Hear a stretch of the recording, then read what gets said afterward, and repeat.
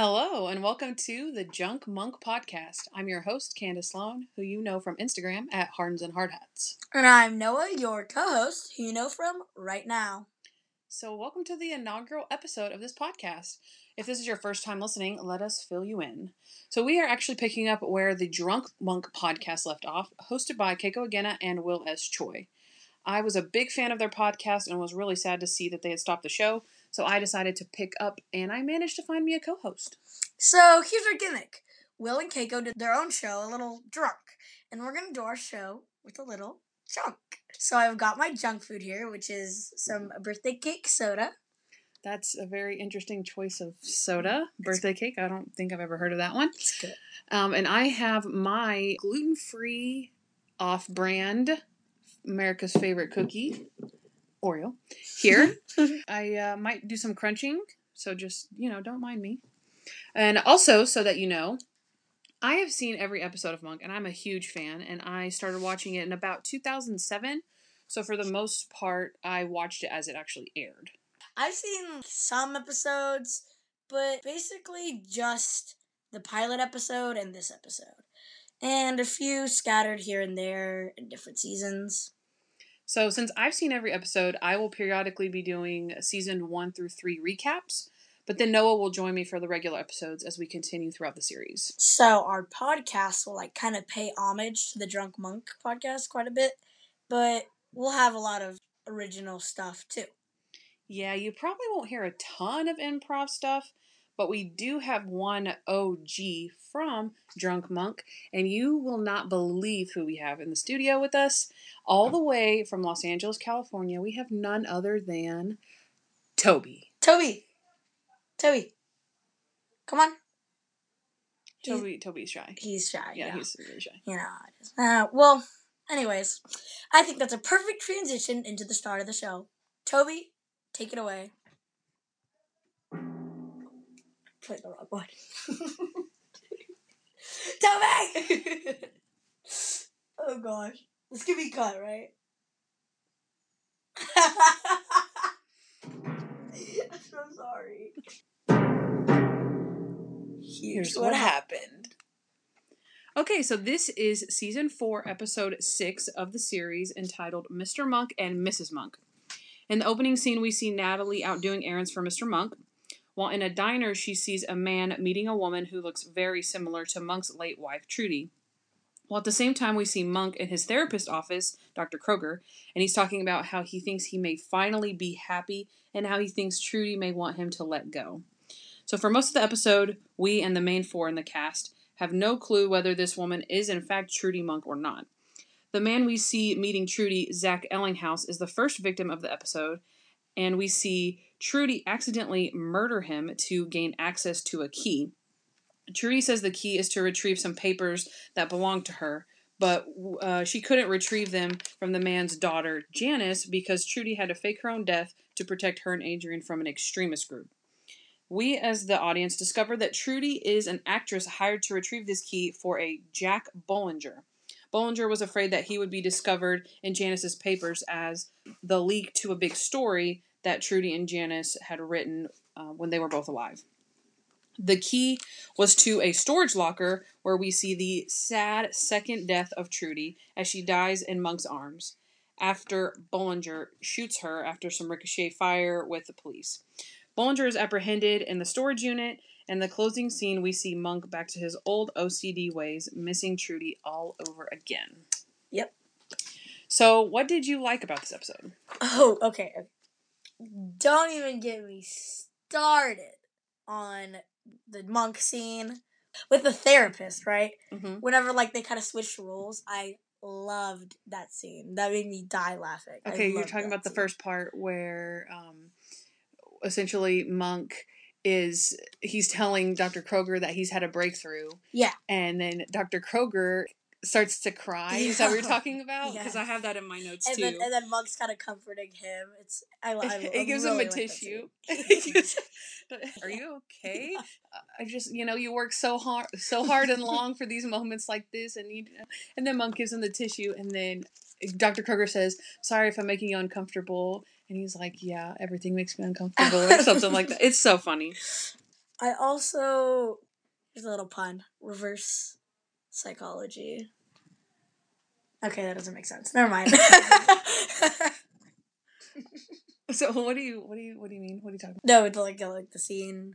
But never mind. Okay, never okay, mind. all right. Completely That joke either went over my head or okay. Like, All right, I'll move it's on. okay. So I liked when the captain and Monk are at the barbecue and they're standing next to each other making the burgers, yes. and then That was Stottlemyre gets hilarious. up the courage to tell Monk how much he appreciates him and how he's the greatest detective that he's ever worked with, and then Monk walks off unbeknownst to Stottlemyre, and Randy Disher walks up behind him, and Stottlemyre is just going to town about how great he is, how he's the man, and then Disher's like, thanks, I feel the same way about you. Yeah. And then Stottlemyre's like, oh crap. And then Disher's like, I love you, sir. And so he's like, I love you too, Randy. And then they carry out that through the rest of the episode of Randy being, that's not one of my favorite things, just because how dumb Randy is. Yeah. But yeah, I did love the I love you part. That was good. I also just, it was nice seeing Happy Monk, because in the like few other episodes I've seen, Monk's always like freaking out about everything, and him, like, whenever he was cooking with that guy in that one scene with the vegetables, and he's like, oh, okay, yeah. that scene. Oh, that was his neighbor. Kevin Dorfman. Yeah. And they're getting ready for like the block party or whatever. Mm-hmm. I thought it was really nice seeing Happy Monk. Yeah. I definitely agree with that. One main thing that I liked, and that it goes into the whole episode as a whole, right, is Tony Shalhoub, who's Adrian Monk, obviously, and then Stanley Camel, who plays Dr. Kroger. Both of their acting in this episode is beyond. It is beyond. All of Monk's breakdowns in the show, he has like not kind of mental breakdowns. Well, he thinks his wife's come back from the dead, so he he has a pass. But every single scene where he has to break down, or particularly the one with Dr. Kroger where Dr. Kroger comes to console him, and Monk can't even hold a cup. Yeah, and Dr. Kroger's like, you have to take a drink. Yeah. So he hands him the cup and he makes him drink from the cup, and part of that acting was really, really good. And Tony Shalhoub he's amazing all the time, but his acting in this was probably my actual favorite thing of the whole entire episode. Yeah, I put that down too. Whenever he was explaining like the truth, the girl was explaining to Monk that the whole like, I'm not your wife. Right? Okay. I really liked the acting in that scene. Mm-hmm. Was that at the storage unit? It was in the storage unit, I think. Yeah, and she's like, I'm not your...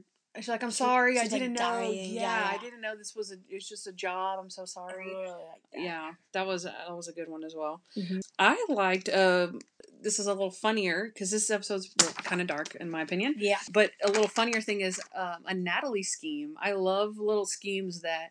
I think Sharona does them a lot at the beginning, but now it's Natalie's job to do the little schemes, and she's like, "Oh, I got the storage unit number," and he's like, "How did you do that? The security guard just let you look at the list?" Oh yeah, and she's like, "No, I looked at the list when he was bending over." Why was he bending over? She's like, "Oh my gosh, I lost my earring. It was a gift from my Aunt Lisa on her deathbed. I think I dropped it over there." I love that. I love the Natalie schemes. They're so good. Do you have anything else? I have nothing else. You have nothing else? Okay. Actually, I have some quotes. Okay.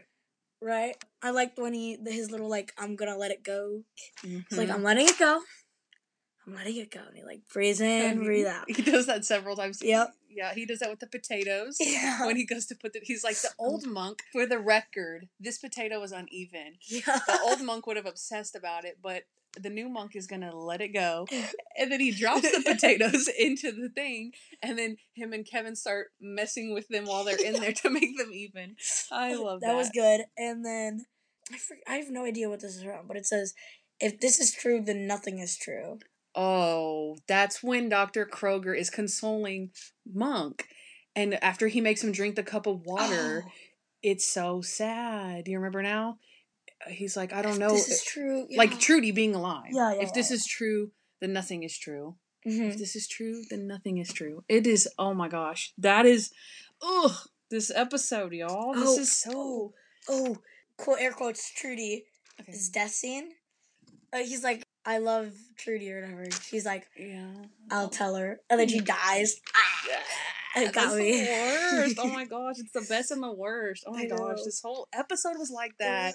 You're like, oh man. But why? I know. Yeah. Yeah. And Randy, when he said, Lieutenant Disher, whenever he says, just hard to tell who you're talking to. So this was after Captain Stottlemyre said, okay, Randy, enough is enough. Yeah. I wasn't talking to you. I was talking to Monk. And then so Randy's like, okay, fine. And then a few scenes later, Randy, let's go. Yeah. He's like, just hard to tell who you're talking to. Oh my gosh, those two are too much. Okay, so I love one of my favorite scenes in the whole thing is where Monk goes to see Trudy's grave. Yeah. And that's a really touching scene because you can tell that's when he figures out that he knows it's not her. Mm-hmm. Oh yeah. That the lady that's alive is not Trudy. Yeah. And then he, you have that really sad moment, and then he walks over and sees another person there, a lady grieving her husband who has passed and who's obviously buried in the cemetery. And then he walks up to her and he says, yeah, my wife's buried here. She's dead. Your husband, he's dead too. All of these people here, probably dead. This is a good cemetery. They know what they're doing. Oh my gosh, that is the absolute I love best. That was hilarious. I was literally just about to say that. I just remembered that. I didn't write that down, but I remember that. So is that it? Is that all you have? I also liked Happy Monk. That's the last thing that I have written down was I liked Happy Monk. But then that kind of transitions for me into what I didn't like about it, which is I liked Happy Monk, but then they just rip it right away. Yeah. I think Dr. Kroger was really justified in crying because after like 4 seasons that we've been watching the show, we also haven't seen Monk progress in his mental illness that he has, right? So obviously it's the premise of the show that he is obsessive compulsive, that that helps him solve the cases and everything. Exactly. In a day. Well, they can't cure it in a day, episode. But also they can't get rid of that premise or else he wouldn't be able, you know what I mean? Yeah. So that's all what Monk is about. Which actually, with that being said, now that I said it out loud, whenever he was with Trudy, he didn't have as much of those problems. Yes. Yet they mentioned in a previous episode that he was still good. Yeah. Exactly. I don't know if he's like psycho good. Like he is that's now. True. But I mean, they said he was still like one of the best. Exactly. So yeah. So basically, they give you Happy Monk. You're like, oh my gosh, he can still be a great detective. And then 2 seconds later, you see Trudy come back from the dead. Okay, well, that's short-lived. And so all these happy scenes that you see, you're happy that you're seeing it, but then you're like, I know this is about to just blow up. So you can't even like enjoy the happiness. Yeah. So yeah. I didn't really like that either. I also didn't like the scene where Trudy kills Zach. Mm-hmm. It came across as cringy. Like it was, I think it was bad acting and bad camera work all around. Like it was like weirdly shot from below or something. He was like taking forever to fall. Yeah, I think it was like they had the camera panned on both of them, and then to show obviously that he was about to fall on that thing and be impaled. It was like they flipped the camera around really fast, and then you're like exactly what you said. He's like, super old man fall. Like, yes, I hated that. Super old man fall. It's like 30 seconds later. Oh, I'm about to touch it. True, I definitely can see that. And I don't know. I just put Randy on it as well. Don't know why. Dislikes. Oh, it may be to have to do with the fact that he kept saying, I'm the man, and then all the stupid stuff. I'm sure that's what it was. So my last thing that I didn't like was angry Trudy. And again, air quotes Trudy, it's not really Trudy, but as soon as we see her, like when Natalie sees her in the diner, she's like angry. She's like trying to get that key from the old man. Yeah. So again, any glimpse of hope that you have that it is Trudy, you're like, gosh, she's mean though. Yeah. Like, yeah. I don't like her. I don't. And especially, Monk is doing great without her now. And then all of a sudden, she comes back and she's bad. She sucks. Exactly. So the little glimpse of hope where you could be happy, you can't be. Yeah, because you're like, okay, but she's mean. Because so normally it'd be like, oh my gosh, Trudy's back. And then now it's like, oh, Trudy's a jerk. And Monk's all right. So. Yep. Yeah. Exactly. So I think that we should transition into the next. So he's the guy. Okay, he's the guy. Did you recognize any actors from this? I did not recognize anybody. Yeah. I thought that I recognized the African American man that was helping them in Janice's office. I thought I recognized him for a minute. Wait, where? And remember whenever Monk and Natalie and they go into Janice's office? Yeah. Janice and Trudy's old office in the newspaper. Yes. And then there's the African American guy who's helping them. Okay. You probably didn't notice because you didn't. I thought I recognized him, but I didn't look it up because I did notice somebody else, and it was Jack Bollinger, who's the criminal. So his name, I did have to look up his real name because I didn't know. His name is Kevin Kilner, and I recognized him from an episode of Frasier, actually. So in the episode of Frasier, it's where Roz is trying to figure out she's pregnant with some like college age kid's baby, and then she's meeting her baby daddy's parents, and he is that guy. And him and his wife have ginormous noses. And so Roz is freaking out because she's like, oh my gosh, exactly. Okay. So I recognized him, but he did not have the fake plastic nose on this time. So that was it. That's cool. That's my little. So yeah, let's just segue into a little bit about plot holes. Okay, so did you have any plot holes? I thought it was like a bit too convenient. I mean, I could have like I guess the show was kind of going for like a spiritual vibe, you know, when he's like, "Oh, I've really just like it stuck with me today." In the first scene where he's at the therapist. Oh, okay. So where Monk and Dr. Kroger are talking, and he's talking about the poem. Is that what you're talking about? Yeah. He's like, this really stuck out to me, and I think Trudy's telling me to let go. And I just thought it was a bit too convenient that, like, Monk accepts Trudy's death, and as soon as he does, it's like, Trudy's back. Oh, yeah. I didn't like that very much. Yeah, I definitely have to agree with that. I mean, again, it's the premise of the episode, it's what the episode's about. Yeah. But they literally did not have to add that section. Yeah. They didn't have to add that Monk was over Trudy. That was so, like... Exactly. How convenient that Monk is over Trudy. When is Monk can ever be over Trudy? I know. Never. That's that was forced. I will definitely agree. Very forced in my opinion. So this is probably not a plot hole, to be honest, but that thing, I called it a letter opener, but it's not a letter opener. It's the thing that Ellinghouse dies on. Yeah.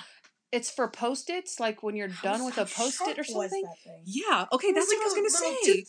It was like, well, it was more like a small sword, I thought.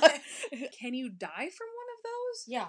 Can you? And if you can't, like, that's my plot hole. Can you actually die from one of those impaling you? Like, is it that sharp? Like, he got stabs through paper, but in the chest. I mean, I guess if you can stab someone with scissors, then you could stab somebody with a long, sharp pole.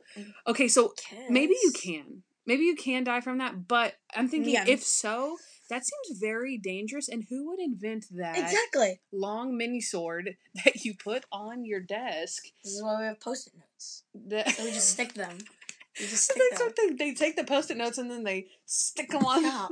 Like, how do people not stab themselves in the hand when they're coming down on that? If you have one of those in your household, get it out. Keep away from children and yourself, because you never know. Or figure out who made it and sue them. Yes, exactly. Right? Yeah. Are we going to become rich by suing this company? Okay, let's buy one, and then we have to reenact the scene. So how about I push you? I I was thinking the other way. Okay. Well, Natalie's always the victim, so yeah, Natalie. We'll make Natalie do it. We'll push her. Or we could push Toby, right? We could Toby. Are you cool with that? If you are not cool with it, speak up or forever hold your peace. Toby's too scared to speak up. All right, we're pushing Toby. So we're pushing Toby. Bye, Toby. All right, we got to get one first, but maybe Amazon still has them. Oh yeah. Okay. Of course. Let's see. Did you have any other plot holes? No, that's it. Okay, I do have a couple more. So I feel like the old man realistically would have just given her the key.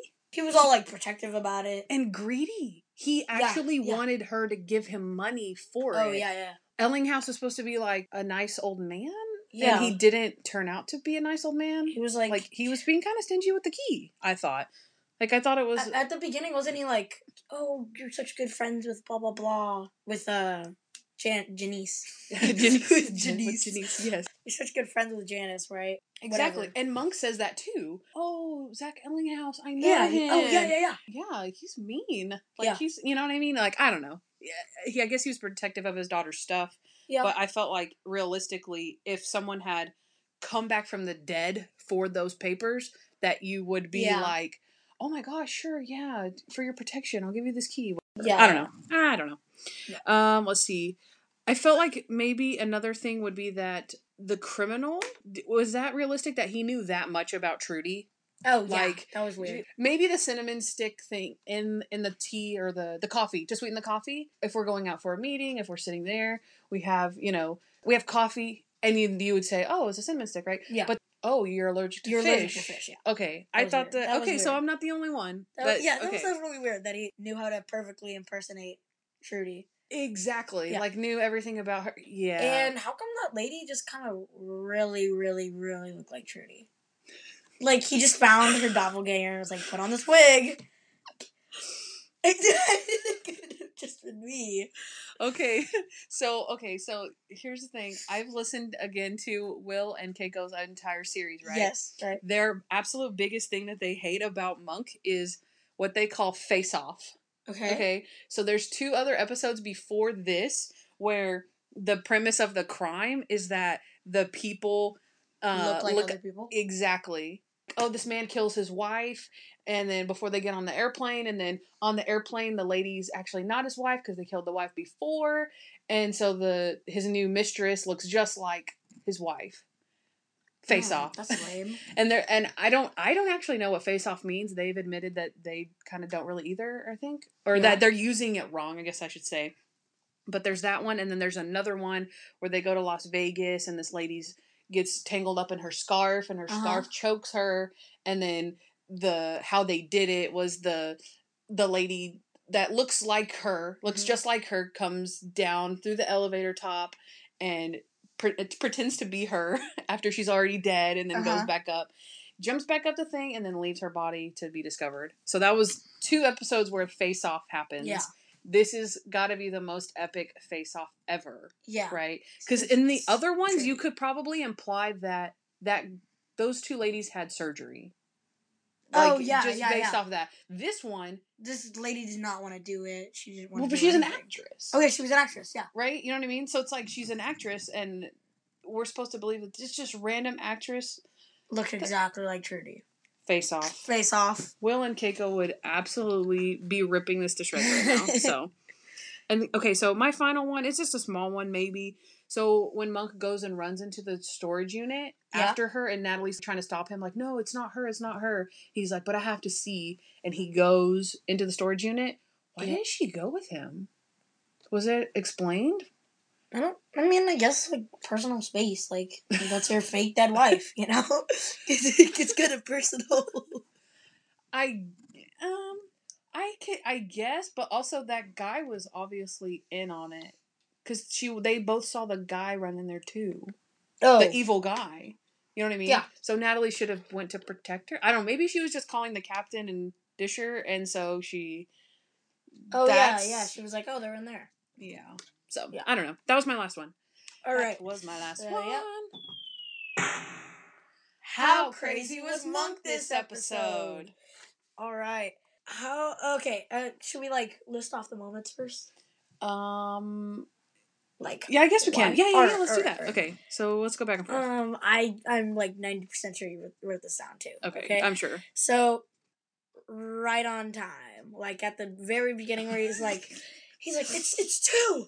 Was it 2? Yes, 2 p.m. He's like, it's 2. Come on, let me in. Yeah, as soon as he's watching the clock tick, tick, and then he stands up and he's like, "Is Dr. Kroger ready?" Yeah. Oh yeah, I wrote that down in 2 seconds. Mm-hmm. Yeah, I put gets antsy when Dr. Kroger is 1 minute late. Yep. Okay, so what else? Oh, he's whispering about the toothbrush Natalie got him. I got you the toothbrush. Are you sure it's the right one? And she's like, "Yes, it's the right one." And then he's like, "The Gurgler 4000." Oh yeah. I'm like, why is he whispering? I just put that as a little crazy. Why is that in there? Yeah, I put that as a little note there. Mm-hmm. I only have one more. Oh, okay. And it's like the one scene that we've already talked about where he's at the cemetery. Oh, okay, and he's like, "Oh, everyone here's dead. Your husband's dead." I just that was funny. I love that. Yeah, I put the also we've talked about this, the fixing the potatoes when he says he's gonna let it go. Oh yeah. Let it go. Let's see. Yep, telling the lady that her husband's still dead in the grave. Okay, and then okay, let me do the sad one first because I like to finish with the funny stuff. Okay, so when he figures out that Trudy is alive, and then he runs outside and he starts touching the poles back and forth, and he's trying to make them even, and he's like tap tap tap tap tap tap on the, and then it keeps going. That was really sad. So I mean that was like an actual Crazy Monk episode where he was having a mental breakdown. So let's move on. And then okay, so then the last one is whenever he recounts the only time he's ever spilt anything. Oh yeah. And he says the date of it, and Natalie's like, "Are you talking about the day of the earthquake?" He's like he says earthquakes count. So funny. So that was that was my last little list of Crazy Monks. So what do you think as out of 10 what? 10 out of 10 fake wives. Oh, I was gonna say out of 10 Trudy cinnamon sticks. Trudy cinnamon sticks. I like yours better. Okay, let's do that. Okay, so out of 10 Trudy cinnamon sticks, what did you? Okay, I'll go first. Okay, out of 10 Trudy cinnamon sticks, I have. I'm gonna change this because there's actually way more. I put 4 out of 10, but I'm gonna go with the 7 out of 10. Oh wow, that's a drastic change there. That is a drastic change. What's that for? Because I guess I didn't really factor in. Like I put it, but I didn't like. I put it on my paper, right? The whole cemetery scene, but I guess I didn't factor that in because that's at least 2 points. So, and then all the stuff that you said probably did. Probably. Oh my gosh. So yeah. So it does make sense if you only had a couple crazies and then I reminded you of the rest of the crazies that you're like, yeah, he was pretty crazy. Yeah. Okay, wait, actually 5 out of 10. Trudy cinnamon sticks. That's my final answer. Okay. 5 out of 10. That's so we went 4, 7, and we're settling on 5. Okay. And then I'm gonna have to cut him off because he's gonna go to 6, I think. Okay. I'm actually gonna say 4 Trudy cinnamon sticks. I'm gonna go with 4. That's okay, fine. So we show, or they show us that he gets better, right? If he had literally stayed at that level, it would have been like a 0 or a 1. But then we see Trudy comes back from the dead, and his crazy jumps to an extreme where he's having a mental breakdown. Yeah. But then really I think he recovers a little really well, you know, because once he figures out, you know what, it's not her. I love her, but I'm glad she's dead. Is basically what he was saying. That I'm glad it's not her. Is what he was saying. Yeah. So I gave him a 4 because I feel like he went from a 1 to a 9, a 7, and then but then he recovered. I thought he recovered really well, so I gave him 4 Trudy cinnamon sticks. All right. So how would you rate this episode? Okay, so you go first because I have a fancy little rating system. Don't look at my papers. He's looking at my papers. Okay. I'm gonna go with an 8 out of 10. I just thought it was a lot better because I've only seen some a long time ago, like a year ago, right? I seen those which I don't really know a lot about, but I've also only seen the pilot and season 4, episode 1.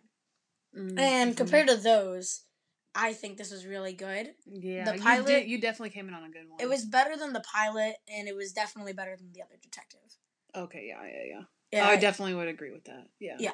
The other detective, season 4, episode 1, was just, it was bland, in my opinion. Okay. This one was really powerful.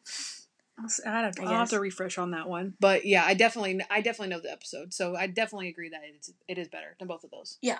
But, so is that your? That's my final answer. Okay, all right. So what was it again? I'm sorry, I forgot. It was an 8. Oh, that's good. That's good. Yeah. Okay, so y'all ready for this is my Monk crazy rating scale. Mm-hmm. Okay, so I'm gonna pull a Keiko, right? She doesn't go on her. How crazy was Monk? She never went anywhere under a 6. Mm-hmm. She's like, well, Monk's always crazy. He's Monk, so we're gonna have him at a 6, right? Mm-hmm. Which I have a feeling she would have gone down on this one also. Yeah. Just again, right? But I'm going to do, because Monk's favorite number is 10, mm-hmm. and he likes things even, mm-hmm. and I'm such a super fan that I think all Monk episodes deserve a 10, right? Yeah. So I'm gonna start my scale at 10, and it's gonna go all the way up to like a 10.9, and if it's a perfect episode, it's gonna get 2 10s, because Monk would not like even 2 11. No, because Monk would be like, oh, but I don't want an 11. I'd rather have 2 10s. Okay? 10.10. Okay, right. Well, 10.10 is actually 10.1. Well, yeah, because I thought of that. I was like, oh, 10.10, and I was like, no, wait, that makes no sense. 10 point. Yeah. I've thought it through. Okay. Then, yeah. Okay. All right. So drum roll. Oh, we should insert drum roll. We should insert drum roll. We could. Okay, wait. It's gonna take.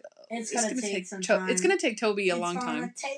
Okay, so Toby's gonna find that. Toby's kind of dumb. And so we're gonna insert drum roll right here. Come on, Toby. Hey, Toby, hurry up. You know how he is. You know. Toby's the worst. I don't want to say that. Toby's the worst. Too loud. Oh, I'm sorry. That was way too loud. Okay, so you distract Toby while I say how amazing he is for everyone. Toby, you're so guys. Everyone, okay. Toby's so cool. He is cool. Toby's the worst. Toby's the worst. Hey, you're supposed to be distracting him. You can't be saying Toby sucks. You're awesome. Okay, there Toby, you that was literally Toby. That is. You think that's it? Wow, Toby. Toby, stop. Okay, well, we're giving up on that. All right, some things never change, people. You know, it says they. It's like this Monk episode. Like, you think Monk's gonna be happy. You think Toby's gonna do something good, and then he just drops the ball. And then he just sucks as usual. You know. Okay. All right, so I'm gonna just go ahead with this then. All right, so I'm going to give this episode a 10.9. I said it, people. 10.9. So basically, a 9 out of 10. But as Monk would say, here's the thing. No. Not, okay, this sounds a little weird. So maybe not personally as far as the, not the plot, but I guess like the premise of the show that Trudy returns, right? But the quality of this episode was so high. Like, again, Noah has barely seen any episodes, and he comes in and gives it a straight 8, right? Because you can just tell by watching it how good it was, right? Yeah. So I feel like I'm giving it a 9 based on the acting, based on the feel of the episode. It is sad, but you're in it. You're in the Monk verse when you're watching it. Yeah. But I'm gonna give an actual 1, like not a 10.1, an actual 1 to the writers or whoever's idea it was to bring Trudy back from the dead, because I want to slap them. So they get a 1. Get a 1. Okay. Yeah. I think it's a little. I just thought it was a little. What's that called when you like to torture people? You know that. Yeah. I don't understand why you would think, oh yeah, just like in the middle of the at the series height, that you just, hey, let's bring her back. Yeah. Nope, she's really dead. No. I don't know. That was tough. The writers get a 1 from me. So Toby, he's saying he found it. He's whispering because he's podcast shy. So here's the drum roll. That's a machine gun, Toby. Toby. Wow. Toby, drum roll. Okay, so that's gonna be it, you guys. Okay, I think so. I think this was actually a pretty good, solid episode. I don't know about you, but I mean for a first one, like we had maybe like a little bit of bump. Oh, excuse me, let me tap some gluten-free Oreo. Oh, this is stale. I love it. I already finished my soda a long time ago. Oh, but that's good. At least you actually I had yours actually, during the podcast. Yeah. You just enjoy. You're so good at that. You have no clue how stale this Oreo is. But you know what? I mean, off-brand America's Cookie. Off-brand America's Cookie. Okay, so I actually, personal note, I love stale cookies. What? Yeah, right? You've never said that before. Well, it's the truth, because I don't like to admit it, because then people think I'm monk crazy. But I don't, okay, well, hear me out. Okay. I like to dunk Oreos, beep, into milk, right? Okay, which makes them soggy, right? Mm-hmm. So when Oreos come out, beep, or Chips Ahoy, beep, they are harder, right? So I like when they get stale, they actually soften up, and they're more like the ones that you pay twice the amount for, where they're like, oh, look at these chewy cookies. Yeah. And you're like, it's called open the bag, leave it for a week, and come back to perfection. It's disgusting. It's disgusting. It is a little. Oh my god. Stale Oreos. Like better than milk. Oh, no. Milk is the way to go. Okay. So if you're stuck in a car, no milk, because you're in a car, all you have is Oreos and off-brand Oreos. Yeah, it just has to be a really, really long road trip, and then you open the bag and make them stale. Or are you asking if I like Oreos or store-bought? Store brand. Would you like them stale without Oreos? Okay, wait, no. No. Wait, hello, Mike. Oh my gosh, Mike down. This is so bad. Okay. All right, so I think we're gonna end it right here because it's getting too real. It's getting so. All right, so can you give us an outro, Toby? Just give us literally anything. Ready? That's not a machine gun. Anything, not a machine gun. All right, good job, Toby. Yikes! Good job, Toby. Yeah. Okay, everyone. Good job. So thank you. Toby. Okay, let's just cut it. Okay, Toby. Just Toby, get out. Toby, get out. Just turn it off. Okay.